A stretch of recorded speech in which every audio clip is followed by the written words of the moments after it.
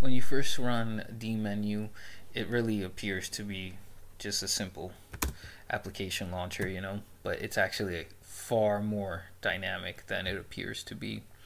And I guess it's a trait of the suckless software actually. But recently I was thinking, I want to have a playback control menu, and I know that I could probably get a plugin or something or some sort of modular system going so that I can have that done. But I was like, you know what? Let me just get this done through a simple script in Bash.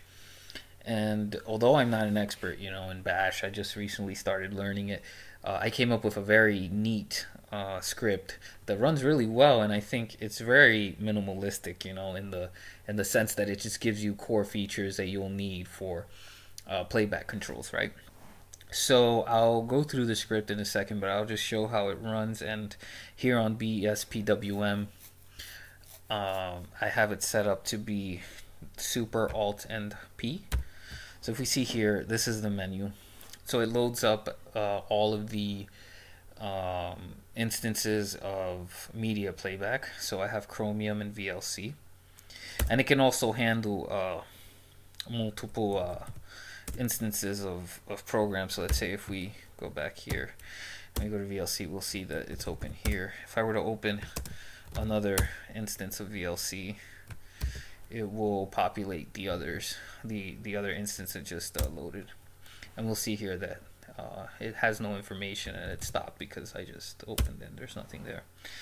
But let's close that. So anyway, let's check out the actual script. Or no, actually first let's run. So if I go to VLC, I put play, and I muted the speakers, but just so you can see the playback is happening here, and I'm just playing a simple song here, but just to demonstrate how it works. If we go back in here, the status change to playing. We can pause that, and then let's go to Chromium. Here I have Foo Fighters playing, so let's play that. Let's go back here and we can see I've got this video playing. Let's open the menu again and pause it. I should really add in the future probably controls to go back to the beginning of the menu, so that if you change your mind and you want to pause or play something else, you don't have to restart the whole script. But anyway, let's do a quick rundown of this script here. So let's do a nano.scripts / media / player sh. Okay, so it's a very simple script.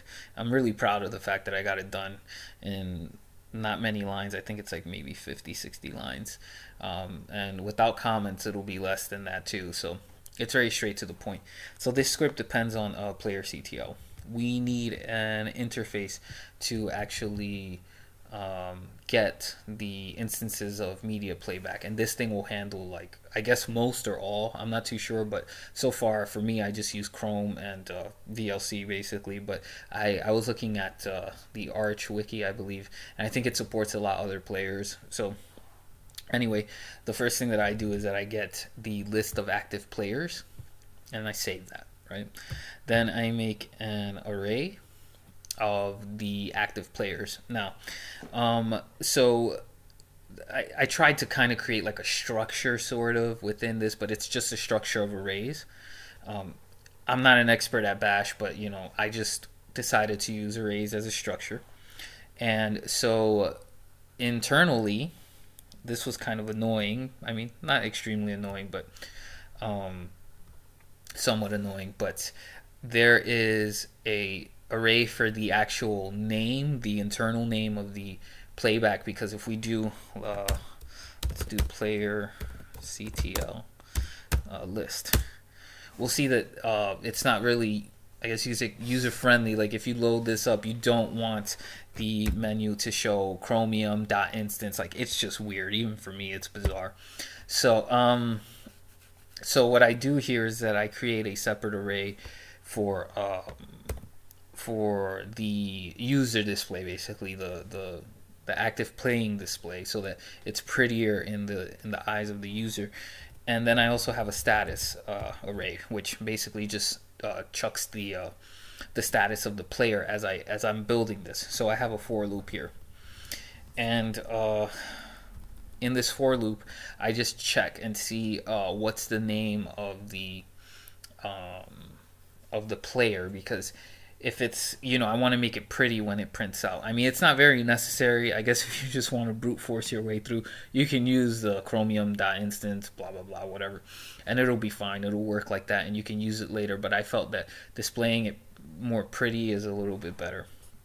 And so I created this position array because later on, when I pipe it into Dmenu, the only issue that I have with Dmenu is that I'm not exactly sure of how to get the index of what was selected. So what I did is that I just added a number to it to know what position it's at the list here.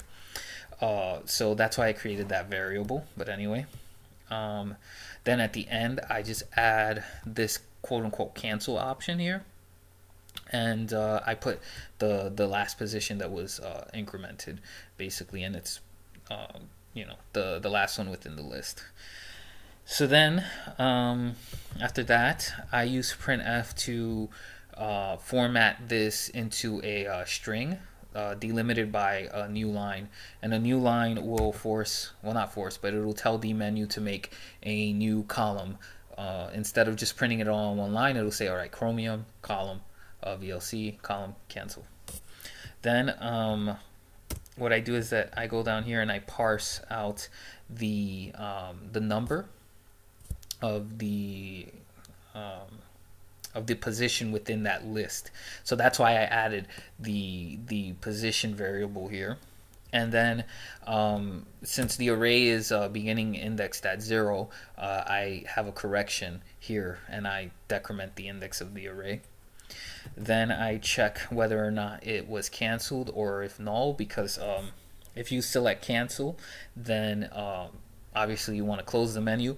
If you press escape, I think that internally this is recognized as null.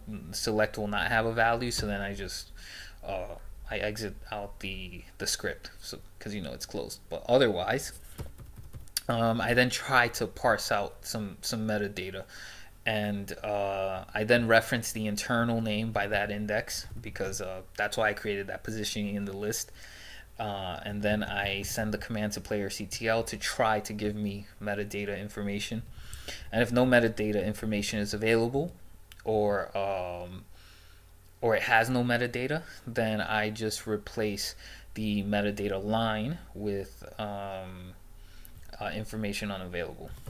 Then this is what makes Dmenu so cool, is that I then rerun Dmenu again to now display this information that I've gathered here in the metadata, and I set up a prompt, and in the prompt I have the display name here for the player, the display name, not the internal name. Then I have a line here going through the status, and then finally the actual metadata information. And then I check and see what command is run, because if we run the menu here, I then check, is it rewind, is it fast forward, is it play pause, and if it's cancel. And I check those, and then I basically run a command based on which one it is. And that's all of the script, honestly. It's just 59 lines of code. It's very, very easy. For me, it was the challenging part is really Bash. If this were Java or C, I could write it really quickly, but there's just some syntax rules that I just don't know in Bash. But I think that this script turned out really well, and I think the one thing that I might add is a back button here, back here, just to allow you to well, not here actually, I think here, to allow you to go back into the menu if in case you selected something wrong, or you want to just go back to pick something else to change that. But that's pretty much it for this script. I'll post it here under the description, and if you guys want to use it, modify it, that'll be really cool. I'll also start a GitHub. I think I have an account there, and I'll post this there too. And you guys can have some fun with it. I'm not showcasing it on DWM, but this should work on any window manager that you can use Dmenu within. So I'm sure it'll look really great in DWM actually, because the theming here is actually from my original DWM install on this laptop. And I'll go back to that and use it. But that's about it for this video. Please subscribe and like if you found this video useful.